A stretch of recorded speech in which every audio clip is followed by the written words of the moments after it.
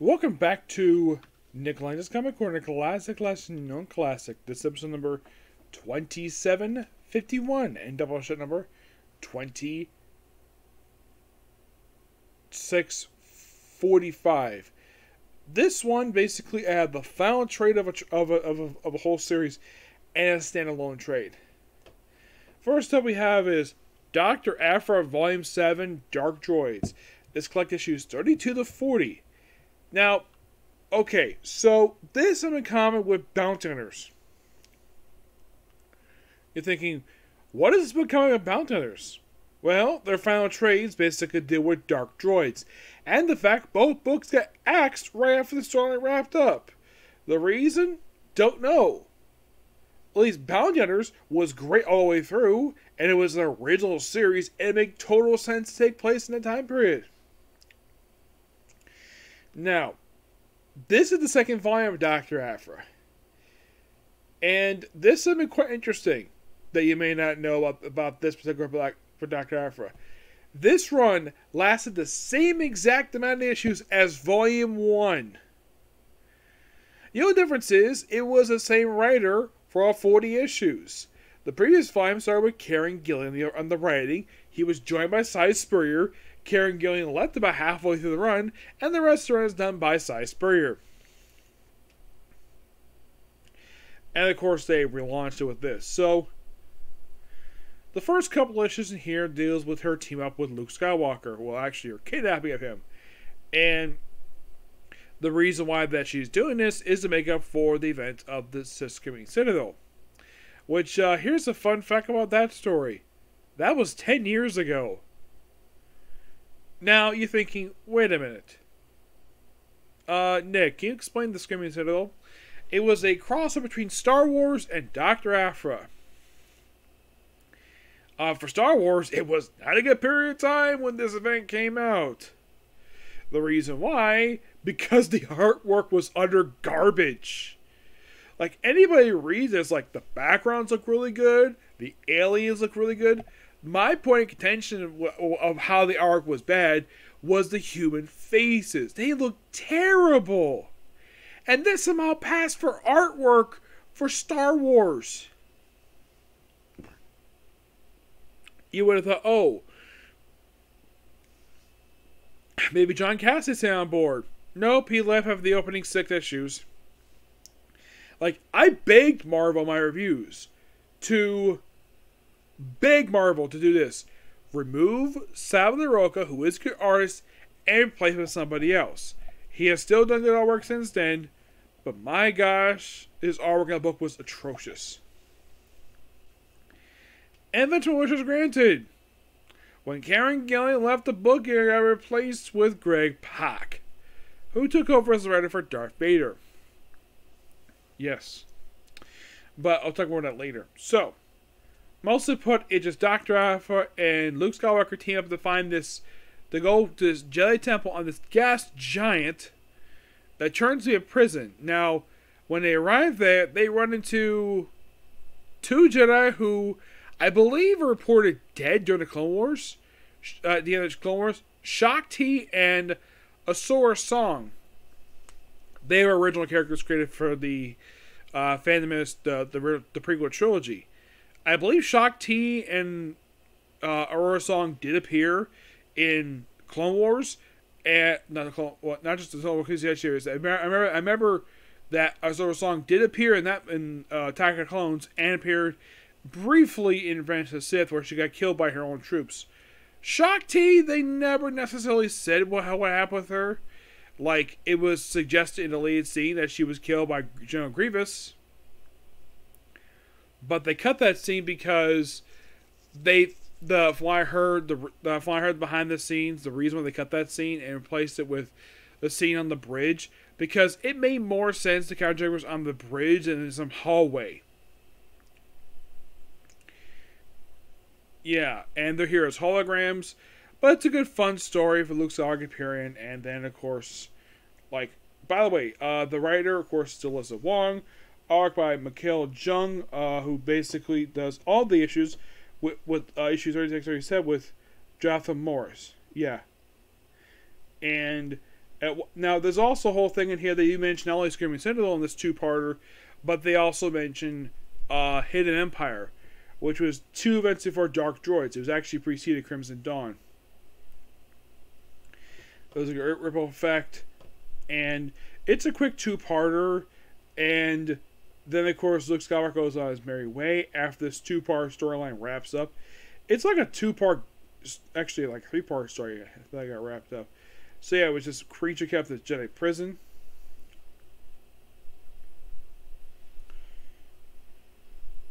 Of course, they found like a yellow beam lightsaber, and then Luke is dropped off on Nana Prime.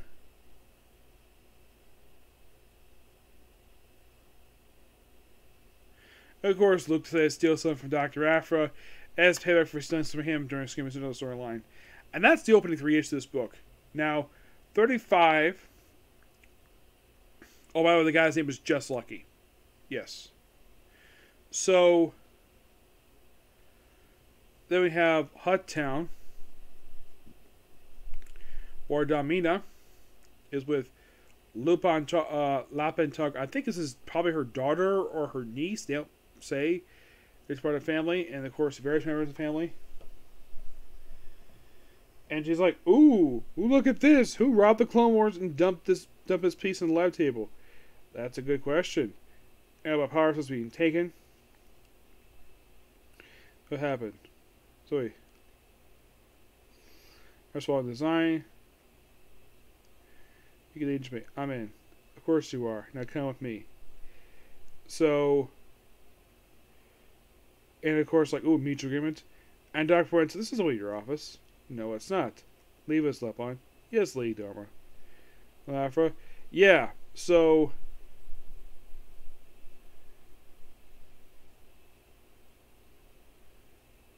Then, of course, she apparently, Dharma dragged Dr. Aphra to her bedroom so they could have sex. Yep. And then here's kind of the weird thing. It's like, yeah, that was like a one and done. It was like a one night stand, and you want to move on. It's like, no romantics up here. Move on. I'm like, wow. Yeah. By the way, just like he had proposed to his girlfriend in the last trade. So.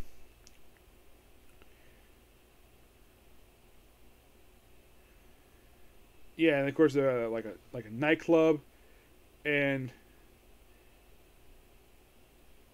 then she just finds some random girl who she just sleeps with. But then, of course, I think basically that she sleeps with, because she kisses her, and then like very next day she's like gone. Then she gets up, and well, apparently this woman is actually stealing from her. There's some snow climbing. I think they went to Hoth. Yes, I think they're back to Hoth here, where they find, well, this is kind of basically her involvement in a way of the Dark Droids storyline. Then we see, I think this is Leia like during the events of Hoth. They say like on the location, of course, at the warehouse. Manga is here. And of course, like, they all admire her, and it's almost like basically like the guy really wants her, but yeah. And by the way, she apparently has joined the Rebel Alliance. Yeah, she joined the Rebel Alliance just after the events of basically during the events of Empire Strikes Back to switch sides.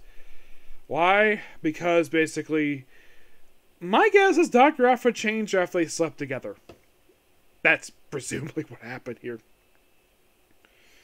Yep. So the droids are going nuts, and there's a flashback to one of the times, basically, Dr. Aphra slept with Maga. Yeah, I don't think it was the first time. Maybe one of the times they slept together. So basically, the last few issues they deal with this particular thing. Yeah, and you could say indirectly Dr. Aphra is responsible. Well, the events of this book does kind of help set the events of Dark Droids.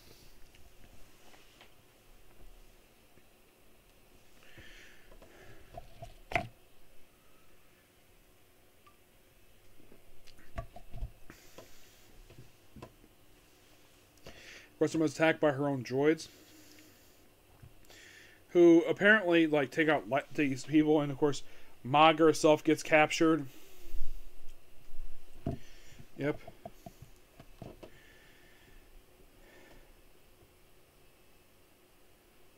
Yeah, Blair this ring, and of course, basically, she gets captured, and she gets brainwashed. Yes. She gets brainwashed by the brainwashed droids because she's cybernetic. Yeah, and then of course Sana teams up with, of course, Dr. Aphra goes to Sana to go rescue her. And she's on Corellia. You're thinking, that planet seems familiar. What famous character from Star Wars from this planet? Han Solo. Yeah, and of course that's what they want. So, they mentioned the events of the Sana miniseries. I don't think I reviewed that yet. I don't know if I have or not. Like, I was about to say Maga, and of course then we see this. I don't know who this is, basically, they have here. Then Maga's basically brainwashing the guy. And apparently it's like she took him apart being brainwashed. And this all deals with the villain Scourge 1. So we have Just Lucky, Sana, and Dr. Aphra break into the facility during events of later portion of the Dark Droids series. And then they see Valance, the main character from the Bounty Hunters book, Lobot, who was actually seen in Star Wars, and, well, and of course, Maga. Now, the weird thing is, Vader was off in a different area of space dealing with the droid stuff, while it seems like, though, like Star Wars, Bounty Hunters, and this book dealt more closely with the events of the main story, and this is basically them. You could say this is them witnessing the events of that story. And of course, all she wants is basically her girlfriend back. And of course, nail her down using the electric tattoo that she's got, which of course the series, like Karen Gillian, never bothered to explain where the heck she got these tattoos from. Just that she has them, and then of course you look into her mind, get an escape hatch, and then they visit Doma, and Doma of course uses her own partial lightsaber, and of course basically and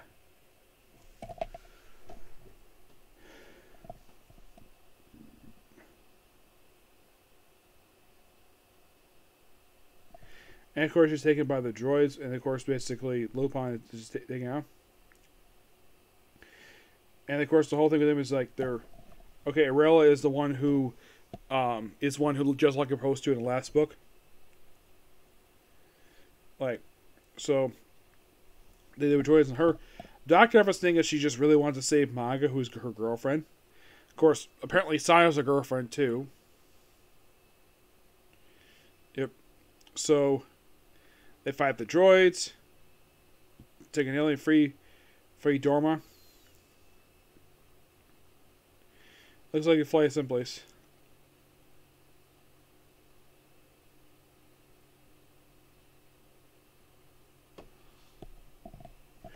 And apparently she's on a planet called an Outer Rim planet.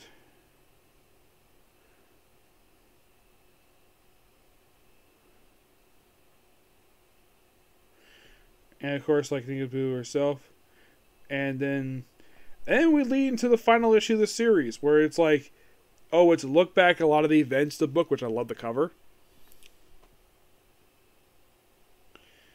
And of course, you see kissing her from the previous book, and she crashes on the planet.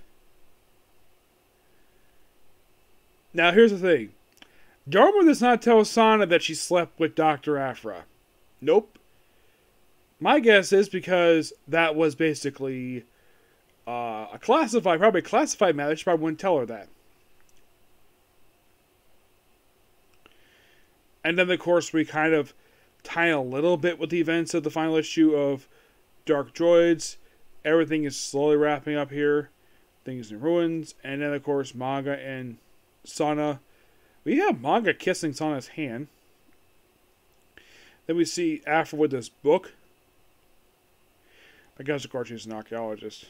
She's saying, oh, Sana's behind. Nope, Sana's by herself. Then she goes outside. And she says, I hate you, Santos. Yeah?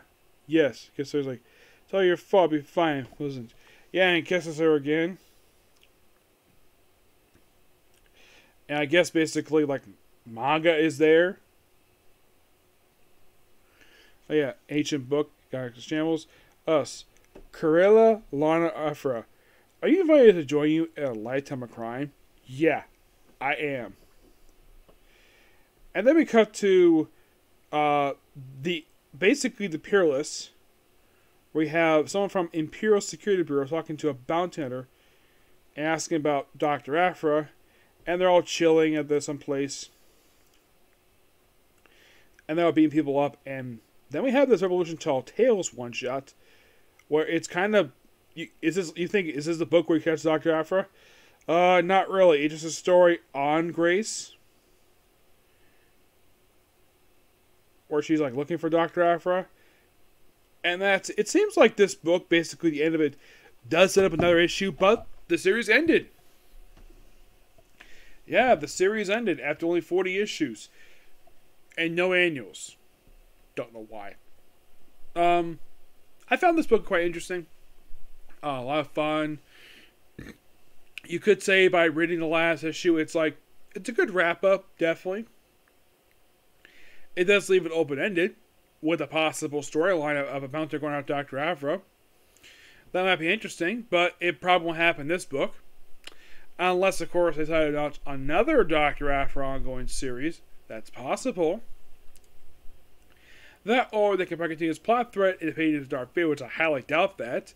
And I highly doubt that continues in the pages of Star Wars.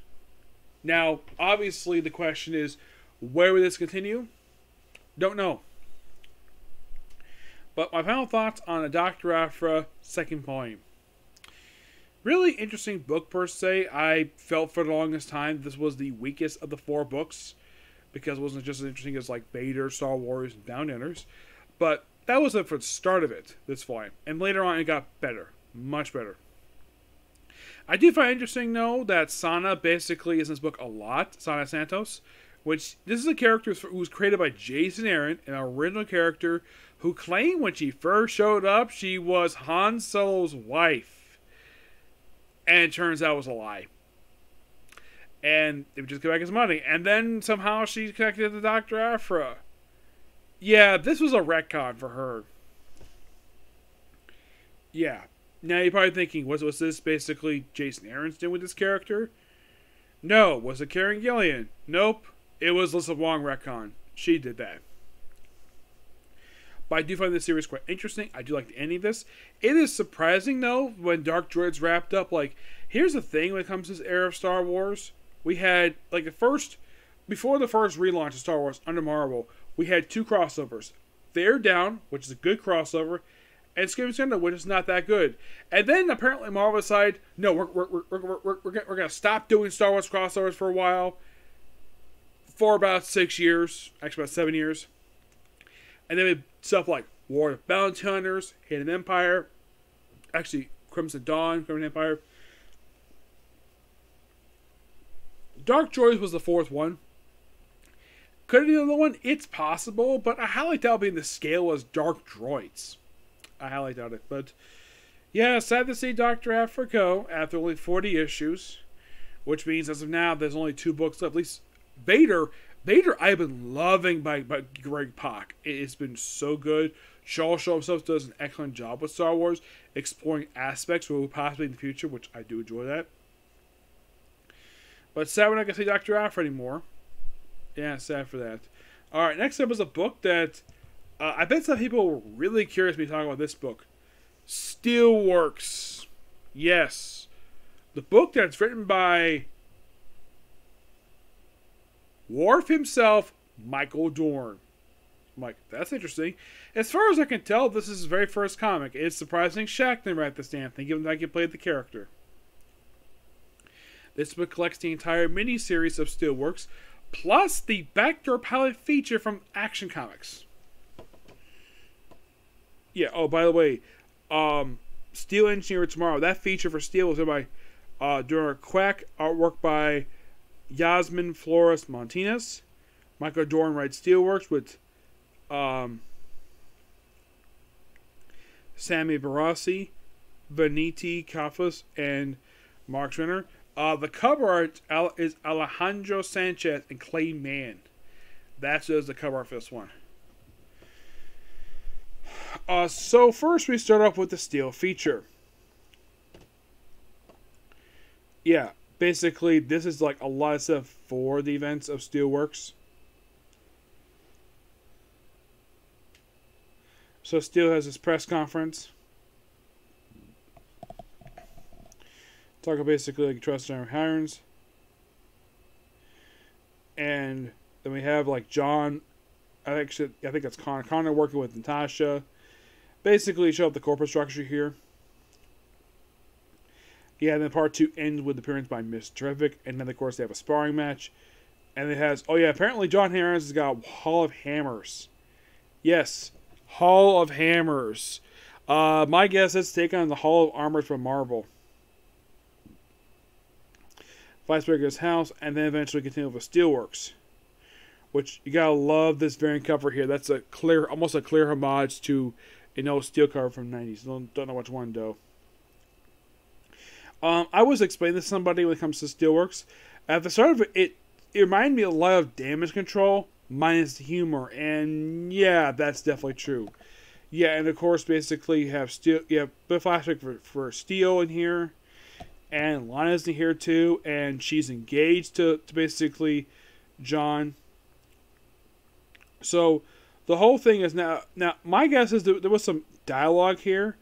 It may have been, not sure if it was this book here, but there was talk about collateral damage. I remember in the opening issue. My guess is they must have expunged it. When you talk about somehow superheroes are responsible for collateral damage. Also, they have this guy called Bilbo. They have came about that. My guess is it's because the issue got some flack for it, so they expunged it from the trade.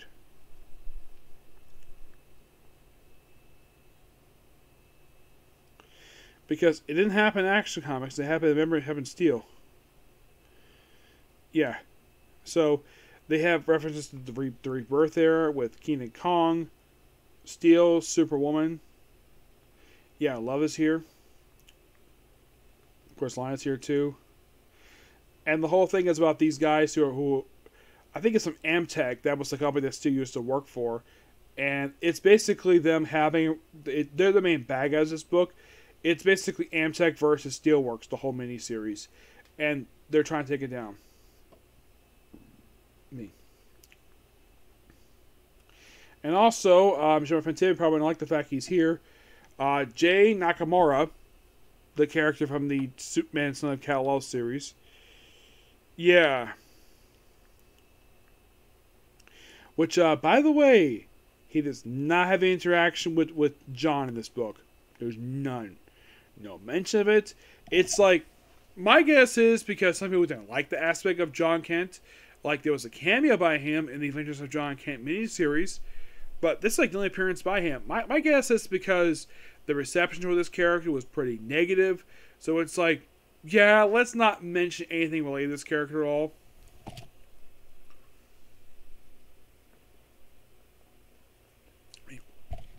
Or if he and John are still dating or not. And they mentioned about the anniversary of Doomsday's defeat. Yeah. At one point in the books, Lana's superpowers act up in the book. But this book, like, it's like basically like they decided to alter some of the stuff in here related to the John Henry Irons. Either that, well, I can tell with the Action Comics one, it seems like they altered either they edit out some of the dialogue or they just cut it out. Because all the mention about collateral damage, the fact it's with superheroes, yeah, my guess is Dorm wants to get us some flack for that, so DC was like, yeah, this is not a good idea to put in the comic book. Like, people don't like the fact about this, that they probably didn't like the comment. So, my guess is when the trade came out, it was expunged, because I remember it being in the book. Yeah.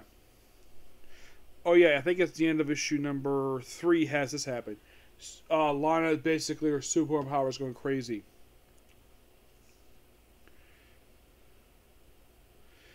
But don't worry, it gets back under control by the end of the issue.